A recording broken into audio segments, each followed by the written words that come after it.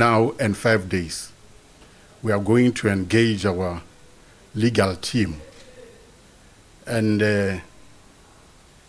if their advice is that we are going to review this matter with the relevant authorities, which would include, of course, the High Court or the Constitution Court, that is what we are going to do.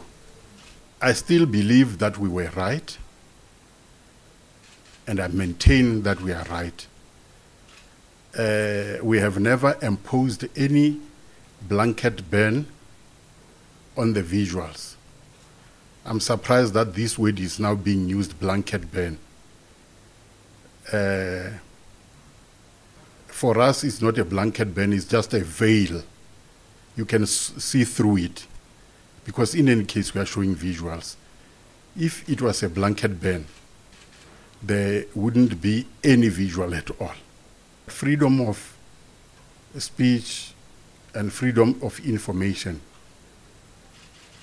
doesn't mean that our children whose minds are not yet ready to digest these visuals, I'm just giving an example, that we should expose them to these visuals to grow to be hooligans and irresponsible citizens.